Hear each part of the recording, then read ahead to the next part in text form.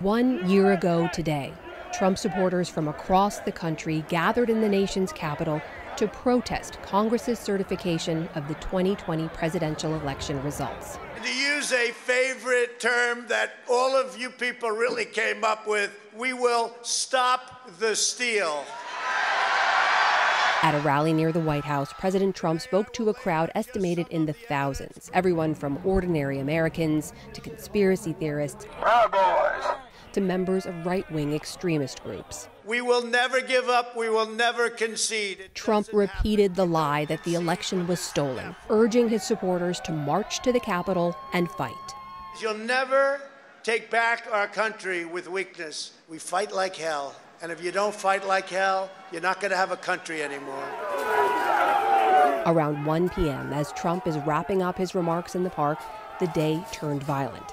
A group of his supporters on the western side of the Capitol confront the handful of police guarding the barriers and force their way through. Moments after Mr. Trump finished. I will tell you, I will look very, very favorably about full pardons. If I decide to run and if I win, I will be looking very, very strongly about pardons. Amen. Full pardons. Well-deserved. I think that's probably going to be the best, because even if they go for 2 months or 6 months, I mean, they have sentences that go a lot longer than that. Years and but years. We'll be looking very, very seriously at full pardons, because we can't let that happen. What's happened here, and I mean full pardons with an apology to many, an apology. Amen. They've been so badly treated. And I know that's just in my little list. I know that's a big subject for you, and it's a big subject for me, too. Amen. Whoa. That was actually former President Trump, obviously. And that is a special level of crazy, and not in a good way, Joe. Well, talking about January 6th.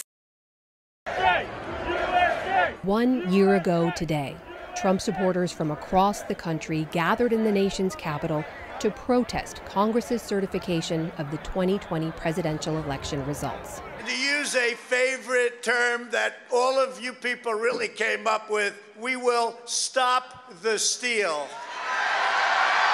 At a rally near the White House, President Trump spoke to a crowd estimated in the thousands, everyone from ordinary Americans to conspiracy theorists to members of right-wing extremist groups. We will never give up. We will never concede. Trump repeated the lie that the election was stolen, urging his supporters to march to the Capitol and fight. You'll never take back our country with weakness. We fight like hell. And if you don't fight like hell, you're not going to have a country anymore. Around 1 p.m., as Trump is wrapping up his remarks in the park, the day turned violent. A group of his supporters on the western side of the Capitol confront the handful of police guarding the barriers and force their way through. Moments after Mr. Trump finished